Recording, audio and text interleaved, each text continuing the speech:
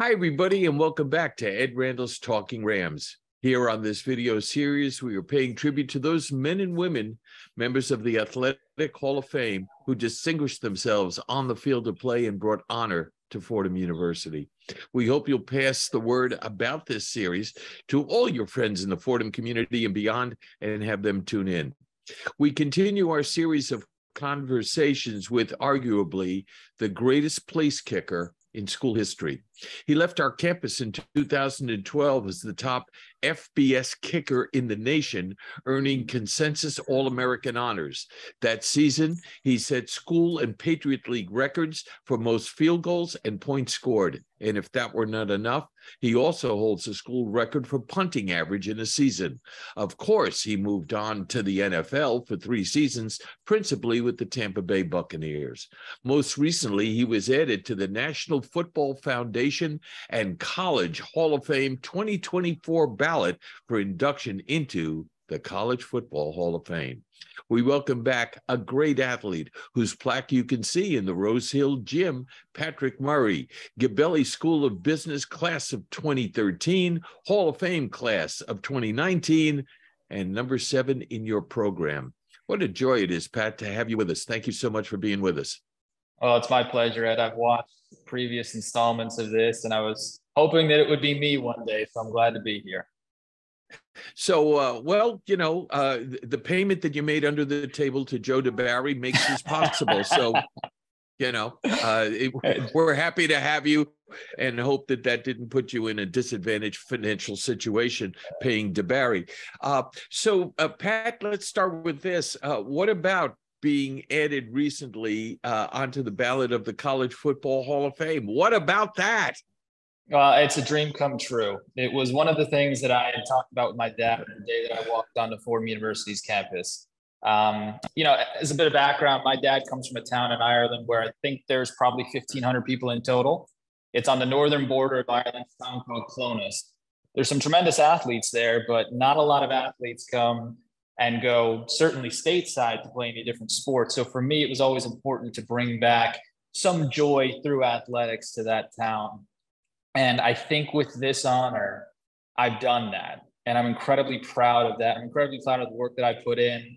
I'm incredibly proud to be recognized amongst my peers. There are a lot of people that I'll speak about during this interview that I couldn't have done that without.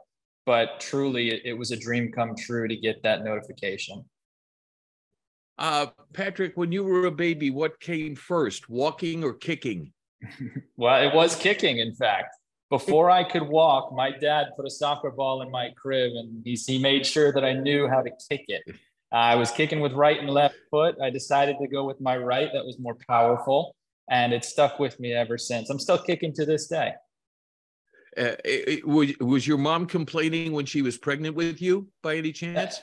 You know what? If you ask her, yes. I would tell her that I hadn't really developed that whip yet in my leg. If she would tell you differently, that's for sure. Sports was a big part of your childhood growing up in Mahwah, New Jersey, was it not? It was probably the biggest part of my life, and it still is, quite frankly.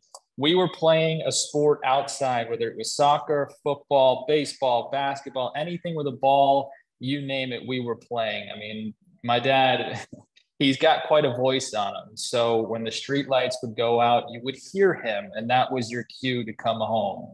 And it was tough to pull him and myself and my brother in, but we had to come in at some point. Your dad came from Ireland. He played Gaelic football, and he never let you forget it, did he? No, he tells me all the time about this famous goal in the Ranafast Cup that he scored. And in fact, for Father's Day this year, I've had it emblazoned on a thing that he can put on the mantle. That nobody knows about that yet. So hopefully this doesn't come out before Father's Day, but I'm sure he'll still enjoy it. And there were summer trips to Ireland. Tell us about those when you were a kid.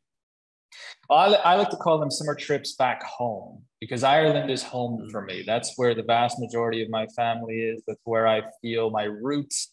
It's where I feel most comfortable. And it's really where I feel that I was able to gain not only athletic skill, but social skill, and also develop this passion. Irish people are passionate. So every summer we would go back for a minimum of 3 weeks. Again, sports pretty much filled those days, whether it was backyard soccer games with Oisin and Sean, who were my cousins in Dundalk, whether it was, sessions when we got a little older in the bar with Aideen and Jared, or whether it was musical sessions with Paula, Colum, and Kira and Jonathan in Dunboyne. Those are all my family, so they all get a shout out. And obviously Maisie, my grandmother, we spent every night there. It was pretty incredible. It was a great way to grow up. And I'm so grateful to my parents that they brought myself and my brother back each year. You're 13, 14 years old over in Ireland in some of the most famous Gaelic football stadiums in Ireland, and you're kicking in American football. Did some of the kids there go, "What's this guy doing?" We got some very funny looks, I will tell you that. But we always invited the locals over to come and give it a try. And we would explain what we were doing, why we were doing it, and the differences of kicking a Gaelic football and American football. And I can guarantee you, say this with 100% certainty, I am the first person to ever kick an American football in some of those stadiums. And I wish I could be there at the moment that you're explaining. Well, how does the play begin? Well, a guy goes forward and then he bends down over the Pat. Wow. What a moment. Like I said, we got some funny looks, and certainly when you're explaining the process, those funny looks turn into, I really may not want to hang out with this guy anymore. But when you equate it to rugby and a scrum, then they start to understand it a little bit more. It's not, they're not totally comfortable with it. They'd still rather kick a round ball than an oblong shaped ball, but eventually they got the gist. You played Gaelic football as a kid in the Bronx in Gaelic Park. I remember having Little League trophies. They would have our Little League presentation there at the end of the baseball season in Gaelic Park. I remember going to concerts there. I remember my freshman year at Fordham. Fordham played Manhattan in football. It really wasn't football, Pat. It was a riot, and then it happened to have football as a background because it was a crazy rivalry, as you know. But so many people I know that are watching this are very familiar with Gaelic Park and all that went on there. It's a monument to Irish immigrants. It really is. That area was full of Irish immigrants. It's still steeped in the Irish culture. And for me, I learned probably from the school of hard knocks, and I mean that literally because I took some shots, what it meant to be a tough athlete. And I credit Gaelic football for my ability to kick and punt at the level that I did. If you go back and watch Fordham film, a lot of what we did as a punt unit, and that's why we were the #1 punt unit in the nation my junior year and why we were #2 in the nation my senior year, is because we did more of that rollout style punt. And in my view, we'll call that a rugby punt. In my view, it was a Gaelic football punt. It was very accurate, and nobody knew where the ball was going because they could get it on the ground quickly and it would spin and duck and dive. And it's why we were so successful as a unit. So for me, without Gaelic football, I don't have that skill. Without the camaraderie, the sense of community driving me on, understanding that, hey, I may not be able to go to Gaelic Park on Sunday because we just had a game on Saturday and I'm on scholarship and I don't want to lose my scholarship. Without them understanding and supporting me, I probably never would have reached the heights that I did. So I credit Rockland GAA. I credit the New York GAA just for being there behind me the whole way. Talk about playing football at Don Bosco Prep in Ramsey, New Jersey. Did you ever play any other position besides kicker? I did not. And there's a reason for that. Coach Toll, and everybody knows who knows who's Coach Toll, right? He's the #1, in my opinion, #1 coach, certainly in the state of New Jersey ever in high school football. And arguably him and Bob Ladisor out in De La Salle are 1 and 2 in the nation ever. So Coach Toll's father is from County Armagh. Obviously, my dad's from County Monaghan, very close neighbors. So when Toll found out who we were, it was very easy. He just said, Pat, I need an Irish guy who can kick the ball. You're my Irish guy who can kick the ball, and that's all you're going to do for me. So I said it. But you had to be Irish. You had to be Irish to get the job. He knew with the Gaelic football background, his dad had that background. His dad was a Wow. boxer as well, and all the Toles were. And we You were grew in up there. boxing too. He Hmm. knew that we just had something different. We had that background to be able to do something different. And credit to him, he challenged me. We were arguably, we were the best team in the state. We were one of the best teams in the country, and special teams were his baby. It was essential to our success. So playing under him was one of the greatest joys of my life, and we had tremendous success while I was there. Before you were born, there was a guy on the New York Giants when they were great in the 60s named Don Chandler. And he moved on to the Green Bay Packers to play for Vince. And he did both. He was a place kicker and a punter. When you were in high school, did you also do both? I did. And that's what I wanted to do because I knew I had a unique set of skills insofar as I was great kicking off the ground, but with a ball in my hands, I felt very comfortable. That's that Gaelic football background. And I could do things that certainly other teams were not used to. I could kick the ball in a way where it would wobble a little bit more, so it would give the returners a little bit more difficulty. I could kick it end over end. I could kick it sidewinders. I could kick bananas. So for me, that was natural. And I know, but this is the stuff that we worked on. This is the stuff my dad and I worked on day in and day out to make me a weapon and allow us to be successful when it came to field position. I could boot the ball out of the end zone when I was a freshman on kickoffs. There was no issue there. I knew I was accurate with my field goals. I was kicking 50-yarders as a 14-year-old. Punting, I brought that into my arsenal because I knew how valuable it could be to the success of certainly Don Bosco. And I knew how valuable it would make me when it came time for college as well. There was a time when Chandler was kicking that they were all straight on kickers. And then a guy named Pete Gogolak came along and he changed the position.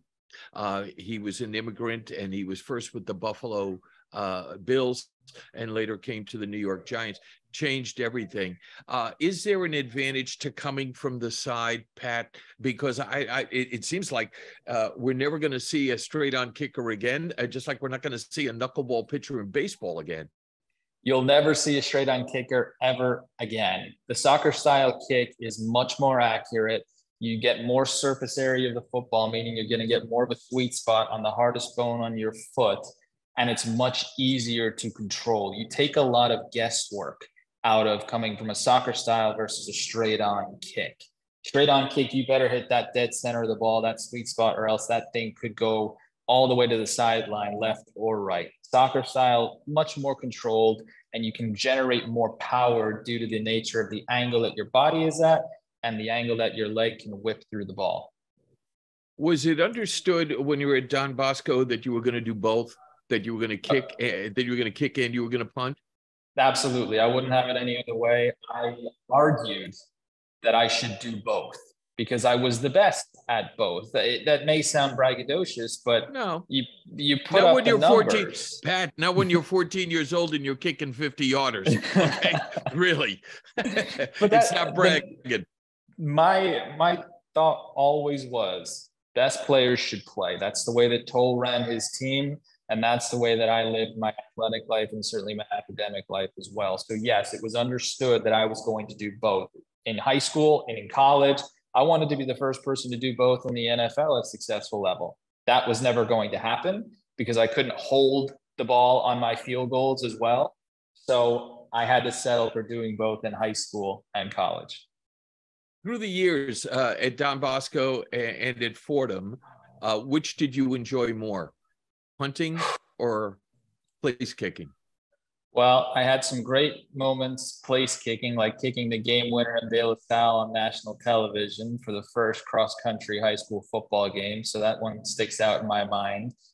But then, and again, at Fordham, you know, the 55-yarder against Cincinnati, the 50-yarder open up the season, hitting 20-something odd field goals my senior year to break the records and set a new one. But honestly, I enjoyed punting more. And there's a couple of different reasons why. I enjoyed watching those returners fair catch the ball because they knew they couldn't return it on our team. I enjoyed kicking 70-yard punts, of which I had multiple. And I really enjoyed being able to have the option to go and run for a first down, which Coach Moorhead gave me against Villanova my senior year. I felt more like an athlete going out there with a ball in my hand and punting it. So for me, I think I enjoyed that more. Okay, so let's get on the road to Fordham.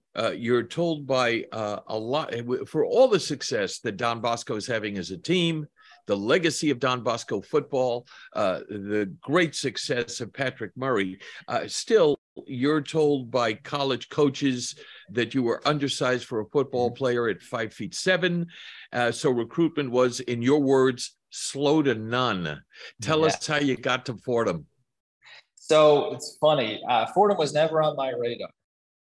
Maybe it's because my parents didn't have any experience with recruiting, but they always thought, look, you go where the money is, you go where the scholarship is, you go where the opportunity is. Because we didn't have much growing up. We had what we needed, but we certainly weren't, flooded with cash. So Delaware gave me a partial scholarship. And they said, look, that's a great opportunity. You go there. For me, I knew that Delaware was not where I needed to be. It's a great school, great people, but it's just not where I fit. So I came home after a couple of weeks there in the summer, and my mother had actually graduated from Fordham. And in her infinite wisdom, she said, why don't we just go up to Fordham and take a look, see if you like it. Maybe we'll grab some food on Arthur Avenue. No problem. I still think that she had this plan, and she won't tell me to this day. But as that's we were what walking, moms do, Pat. And Linda Murray is a saint, and she always it's will in the be. DNA. It's in the mom DNA. They got stuff going on that you don't know. They do. So we're walking through campus, and the football team happened to be practicing. So she leaned over to me and she said, why don't you just go and introduce yourself to the coach? Say who you are, where you went to school, and say that you're thinking about coming to Fordham. Why not? What could it hurt? So I go up and introduce myself to Tom Masella, say who I am, where I went to school. He said, okay, send me your highlight tape when you get home and we'll talk. Well, we're in the car leaving Rose Hill, and I get a phone call, and it's from Tom Masella. He said, look, I've made a couple of phone calls. We know who you are. We know where you went to school. We understand your background. Come back on campus tomorrow. Bring all your paperwork. We're going to see about getting you in and getting you on our team. And that's how I wound up at Rose Hill. Wow. Tell me about the first day on campus. Well, it was different because they didn't have a room for me. So I commuted from Mahwah, New Jersey to Fordham every single day. My father and I would get up at about 4 a.m. and he would drive me to campus to practice every day. So my day started earlier than a lot of people. But the first day on campus, I felt ready and I felt determined. In fact, I kind of took it as a slap in the face that I was the one that had to get up and get there just to earn my spot. And that's really what I wanted to do, was earn my spot. There was no malice towards anybody on the team. That's just how I had driven myself my entire life. I was the underdog. Nobody wanted me. So I was going to show you that I was the best player, and I was going to show you why I wanted to be there. Mm-hmm. And really, the only way that I was going to be able to afford that school was if I earned a scholarship. And the deal was, if I was all conference my freshman year, then there would be a scholarship. So my focus was being an all-conference punter and kicker. I took over punting at that time. We had another kicker there at the time that was kicking for the team. I took it over at the end of the year, but I went out and I became an all-conference punter. I was the difference. I set the standard. And from that very first day, when I showed up on campus before the sun was up, I knew that this is where I needed to be, and I knew that I was going to make a difference. Getting up at 4 a.m. and traveling across the George Washington Bridge from New Jersey, traffic's not that bad, right? It's not that bad, but it's certainly not pleasant when you're trying to get that sleep that you need to be a high-performing athlete, and you're going over the let's say, less than smooth roads that New York and New Jersey have to offer. Oh, Pat, you're not in New York anymore. You should come now. The streets and the roads are perfect. They're perfect. They're just like they are in Florida. You need to come back. They've all been repaved. Yeah. What was the attraction for the Gabelli School of Business as opposed to the college for you? It's in the name, Gabelli, Mario Gabelli. That gentleman has been so kind to me since my time at Rose Hill ended. I have nothing but respect and admiration for what he's done, not only for that university, but in his community, and certainly the person who he is. I knew that business was something that I was interested in. I knew that finance was something that I was interested in. One, because of the competitive nature. Two, because I knew it was a way for people who maybe didn't come from unbelievable backgrounds to lift themselves up and help others along the way. And I saw what Mr. Gabelli did day in and day out, and I knew that was someone that I wanted to emulate. Favorite subject at Fordham was what? Statistics, because I'm a stats guy. My whole life revolved around stats. So if I could figure out how to get myself 1% to 2% better each day on the football field, I figured, well, that might translate to a statistics course, and I might be pretty good at this. That was really what I enjoyed doing. I love numbers. I love math. I love working out problems. I love coming up with solutions. So it kind of stuck, I guess. Least favorite subject? Oh my gosh. Well, there was a history course my freshman year where, and again, my mother's an English teacher. I grew up reading my entire life. Prior to being an English teacher, she was a children's book editor. But there was a history course my freshman year. And I think we had to read something like 25 or 30 individual books on US history. And the professor was very dry. The exams were, let's just say, not on topic, very subjective. And I got an A in the course, but I would not go back and do it again. A professor, Pat, who inspired you and made a lasting impression? Francis Pettit, no doubt about it. He and I still speak to this day. And I'm actually going to be hopefully speaking to his executive MBA program in November at Lincoln Center. This is a guy who, and if you ask him, I think he'll tell you, I wrote a paper about Gaelic football and Irish tradition and the business of sports. And he still talks about it. He still remembers it. And he gave me a very, very, very nice grade and a great comment to go along with it. And I still have the paper saved in my outgoing mail. And I read it every once in a while because he knew how passionate I was about the subject. He knew the research that I did, and I think it was something that was unique. So that gentleman is and always will be one of the cornerstones of Fordham for me. Who's a Fordham graduate that you admire most? Well, there are two, and for very different reasons. Vince Lombardi is number one, because I read his autobiography and his background is similar to mine. How he grew up, the type of family that he grew up in, where he went to school, how he made his name, and getting the opportunity to walk out on Lambeau Field and seeing Vince Lombardi's name in the rafters, I got chills and I actually teared up when I did that for the first time because I could feel a connection. Not that Vince Lombardi and I are on the same level, but we've got some similarities. And knowing that that is where that gentleman stood and coached, and now I'm standing here getting ready to go play against the Green Bay Packers, I think it was a culmination of two incredible lives that happened to have Fordham in common. And the second person, a little bit younger, is my long snapper, Joe Sullivan. So just to give you a little bit of background on Joe, this is a guy who is currently a resident, Mount Sinai Hospital. He took on an unbelievable course load while at Fordham. He maintained that course load while being a long snapper on the football team and all of the trials and tribulations that an athlete has to go through on a daily basis. and he excelled in both. That guy, there was a Joe Sullivan Appreciation Day my senior year every Tuesday. And the reason for that was because I couldn't do my job without Joe. So we started practice early on Tuesday so he could go to class on time, right? That's never happened in the history of Fordham football, and I guarantee you it never will. That's how essential this gentleman was to me, to the team, and to what we were trying to build. And now to see how far he has come, the success that he's had thus far, the work that he puts in, it's very, very admirable. And for you and Vince, there's a connection because both you guys made your bones early in your careers in New Jersey.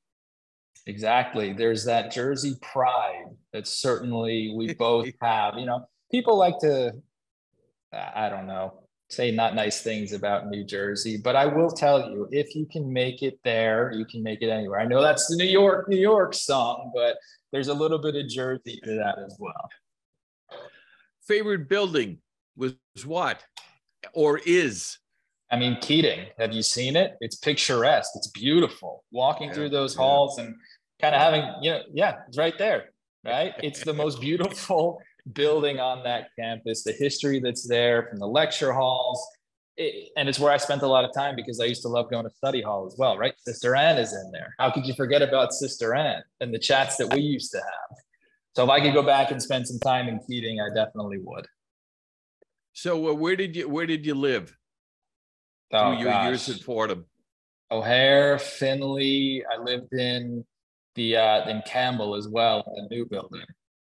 O'Hare for my second half of my freshman year, and then my junior year. Finley my sophomore year, and then Campbell my senior year. Always on campus. Favorite hangouts through the years? I mean, can I say Howell on this show? Because yes. Howell was a you great can say place. Anything.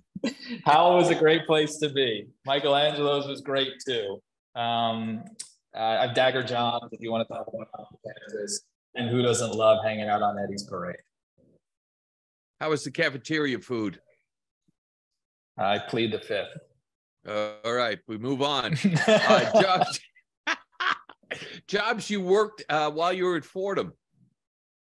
So I spent a lot of time volunteering with the Gaelic Society, with some of the intramural soccer teams. I spent a lot of time with the Gaelic football intramural team as well. Just anything I could do as far as connecting what I enjoyed, which was sports, and connecting what I also enjoyed, which was my Irish heritage. That's where I spent a lot of my time. My goal was to always be the most successful student and the most successful athlete I could be. And I give my parents all the credit in the world. They didn't say you need to get a job, but I volunteered my time in other ways and tried to help out as many people as I could while still maintaining that good academic and athletic standard. Pat, take us through a typical day of practice. Wow. Okay. So up at probably 5:30, stretch, get loose, head to the cafeteria, grab a little something to eat, get to the locker room, again, roll out, get myself ready for the day, pads on.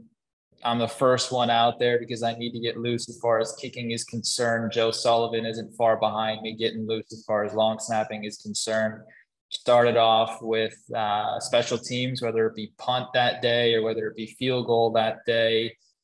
Get rolling, make all my kicks, hit all my punts well, work on a couple of things on the sideline while the rest of the team is doing individual drills. Jump in when I need to jump in, maybe play some scout safety. I always enjoyed mixing it up out there a little bit. And then at the end of practice, they'd always have a situation where I would go in and make a game-winning field goal. And that was a really, really enjoyable part of my day. There was one opportunity I had where our holder at the time dropped the snap. So I picked the ball up and drop kicked the field goal, and that was the end of that practice. Wow. Were there dreams of the NFL at 5:30 in the morning? There were dreams of the NFL at 5:30 in the morning since I was probably 16 years old. I knew that I could play at that level. My dad and I would watch the Giants and the Jets on Sundays, and we'd look at each other and say, you can do that. Why not? So that was the dream, and that was the goal. Going to Fordham, I knew that it was going to be an uphill battle.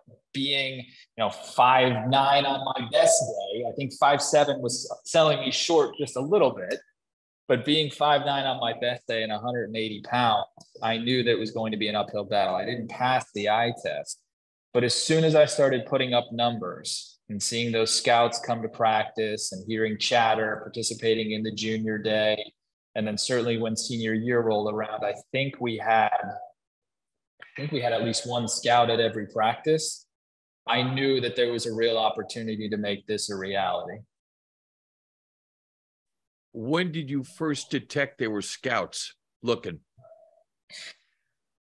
Well, a junior year, we were the #1 punt team in the nation at any level, net punt. And that's really what professional teams are looking at. So when guys started coming around wearing NFL logos, I said, oh, this could be really interesting. So I participated in the junior day, did well there, put up some good numbers. No kicking involved. It was all measurable, running, height, weight. Apparently they needed my hand size as well for whatever reason, but no problem. You can have my hand size. And then senior year rolled around. I spoke with Joe Moorhead as soon as he got there. And I said, look, I want to do both. He said, okay, you're going to do both. And then I made the 50-yarder to open up the season. Then I started seeing more and more scouts come around, really paying attention to my field goals, really paying attention to my kickoffs.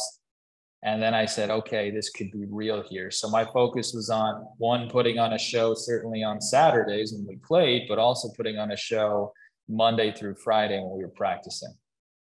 Was there an NFL kicker that you admired? Adam Vinatieri.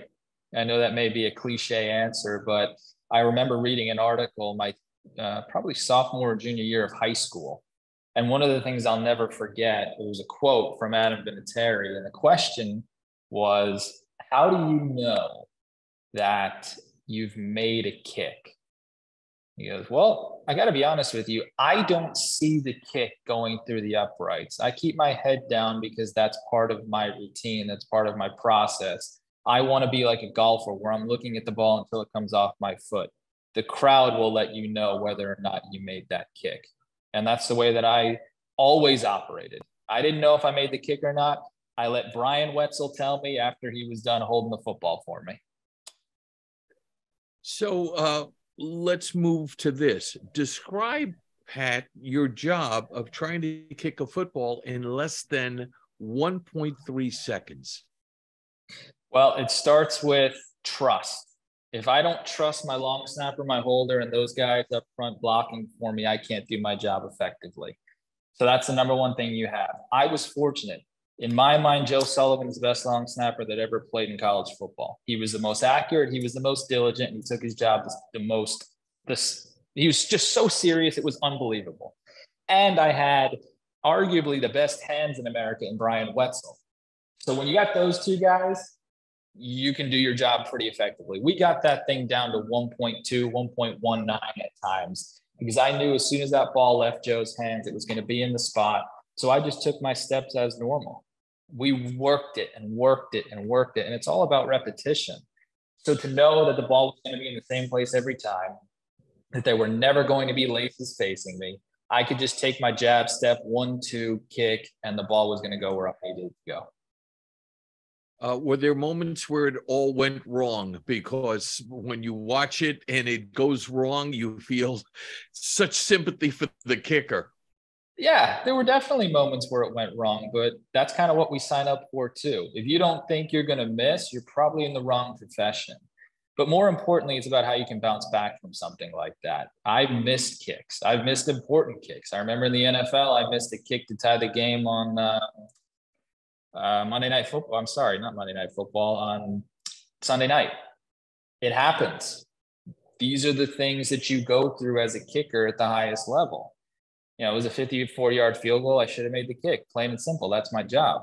What did I do the next week? Well, I came back and I hit 4 field goals against Carolina Panthers. This is just what you're supposed to do as a kicker. You make a mistake. Okay. You come back, make the next one. You're a quarterback. You throw an interception. No problem. Come back, get the next one. It's about having a short-term memory. That's really what it comes down to. And when you've earned the respect of your teammates by the work you've put in Monday through Saturday, They understand things are going to happen. They may not like it, but that's just the nature of sport. So if you can come back from something like that, that's really where you make your bones. Not unlike closers in baseball, got to have short-term memory. Exactly. How did you handle Pat? How did you handle the pressure? I never felt pressure. You got to understand, I wasn't supposed to be there. By all accounts, I beat the odds. So every single day to me was an opportunity. It wasn't, you got to do this, you got to do that. There's pressure. You're the guy. I never thought about that, ever. Again, my dad came from a town of 1,500 people. You would not know it if you didn't know that you were in the town. You'd pass right through it. So for us, this was great. Are you kidding me? I get to kick a ball for a living. It was incredible. So I never felt the pressure. And that may sound weird, and people may think that I'm lying, but I really never did feel the pressure. Maybe it helped that I was on ESPN as a high schooler playing for Don Bosco. Maybe that helped. Maybe it helped that I had the best long snapper and holder when I got to college, and I didn't even have to think. And then in the NFL, gosh, it was great. I knew my family was watching back in Ireland. I knew my friends were having the time of their lives, getting drunk while watching me on Sunday. It was great. Are you kidding me? And so I missed a kick. No big deal. I'll go make the next one. They say pressure makes diamonds. That's definitely true. But for me, I went out there as loose as can be because I knew that most people thought I shouldn't be there, but I knew I should be there. Could your friends, though, watch you perform your magic without getting drunk? They certainly could. Yeah, absolutely. Yeah. They could. Maybe they just preferred one way or the other. I remember coming back some pretty interesting text messages after games. Let's just put it that way. Did they make any sense? If you had read them at the time that they had sent them, maybe, but certainly a couple of hours later, no, they did not.